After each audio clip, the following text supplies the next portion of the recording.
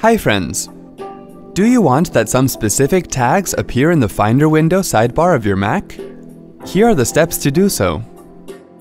To open Finder Preferences, click on the Finder menu and then click on Preferences. Click on the Tags tab. On the tag list under Show these tags in the sidebar, select the item you want and deselect the item you don't want to be shown in the sidebar. If you want to assign a color to a particular tag, then click on it and select the color you want. Close the Finder Preferences window. To check, click on the Go menu and then select Documents. Move the cursor next to the tags and then click on Show if the tags are not visible. Here you can view all your tags. To tag a file or folder, just click on it to select it. Click the Tag button and then choose the tag you want to assign. Click outside the box to close the tag window.